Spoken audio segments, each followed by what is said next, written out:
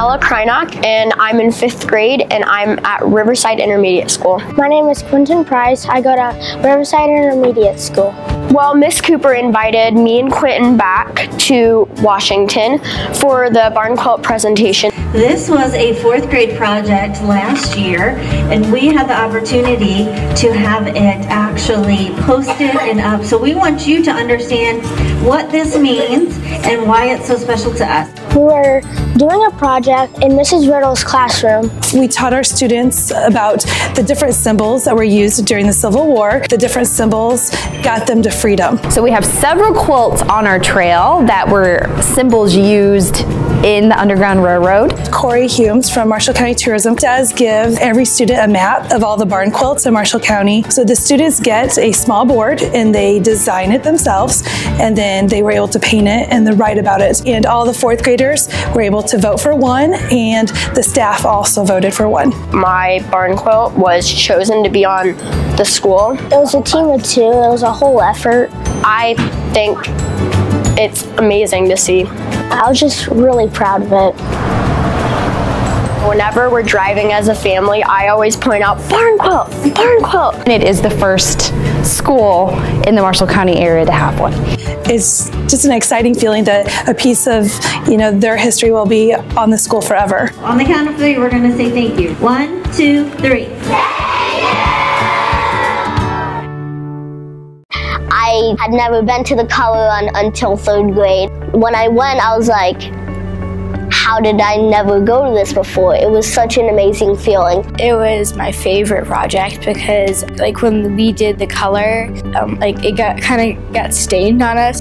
This totally embodies what PBL is. It doesn't get any more real than this, and physically giving back to the community so well. The kids plan every part of it. It's an 8-week project. Learning about perseverance to get us going for this. They plan the map and the trail that we take. And designing the color run t-shirt. We voted on what the t-shirt was, and my t-shirt won. I was just really excited. We contact sponsors in our community. Convincing people to donate. So it'll vary anywhere from 50 kids to 75 kids that are participating in the race as 3rd graders. Each year we've had upwards of almost 300 to 400 registrations though from the community. We raise money for a different cause every year. It started off raising somewhere around $1,000. So this past year we raised money for the neighborhood center here in Plymouth. They give food and clothes to people that need it. We were able to raise $2,500 for our cause. And so whatever our kids are passionate about, that really drives what the 5K will benefit. We launch officially the week before spring break. It goes until the last week of school. So we do the 2nd Saturday in May is always the race. And by the end, they know that they can do anything, and they're prepared to move on to 4th grade and challenge anything that comes their way. Washington Discovery Academy applied to become a New Tech Network Spotlight School. It was a long application process. We worked as a team to really reflect and grow on our practices. And after submitting our completed application, we were selected as a Spotlight School. I think it's a great honor for us to be kind of in the New Tech Spotlight for social emotional learning. I think this is a movement that will probably spread across the nation, and that's why I was so excited when this came about, because I was like, this is something I've been wanting for years. It was so important for us to be addressing that side of students learning, not just the academic, but are addressing the whole student. We implemented community circles, and that went so well that we kind of kept adding on, and are actually implementing in our staff meetings where we were doing it also, kind of that check-in piece of talking about our social emotional well-being. So I think it just became ingrained in just everything we were doing. And we each get a chance to say where we are for the day as far as our social emotional well-being for the day. We are seeing more and more kids come to school without the skills they need socially to work problems out on their own.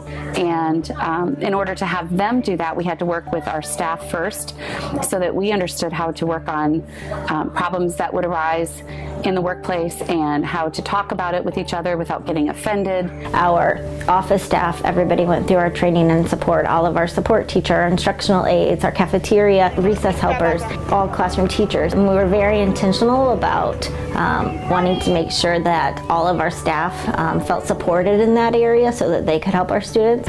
Once a month, the support teachers meet with Mrs. Cooper, and we do a group meeting as well. People want to know, are you okay? And it's not just a question of, hey, how you doing? And then they walk away. It's not just a greeting, it's, how are you? Are you really okay? Especially in circle, if someone shares, exciting news that we can celebrate throughout the week is great. Also, just like students, staff members, if you understand there might be something challenging going on in their life at that time, it gives you a little bit more understanding and empathy for that person. So we start each day with a morning meeting, and we start with each child saying where they are on that social emotional scale. And sometimes everybody is a 1 when they go around, which they are ready to go, ready to learn. Sometimes we are more of a 2. We might be a little bit tired or not feeling well, or there are others that have had more traumatic things happen and they're a 3, a 4, or a 5. And so it's nice to know with our staff who needs the support, and by modeling that and kind of living by that model, it helps us bring it then into the classroom. We will go in and sit in with the kids and the teacher in with their team meetings. So it's helping them develop that empathy for others and realizing that there's more than just them, and they need to think about others as well as themselves. Allowing students to support each other as they're learning about each other, but learning also their social skills, is important that we're modeling all those things as well. It's safe. We feel like we're in a safe place. We feel like we can talk to one another. And it's something that we have dedicated to, that we won't ever skip. It's okay to talk about this, and actually your mental health is just as important as your physical health and just as important as academics. This is a huge honor to be one of the first Spotlight schools for New Tech Network.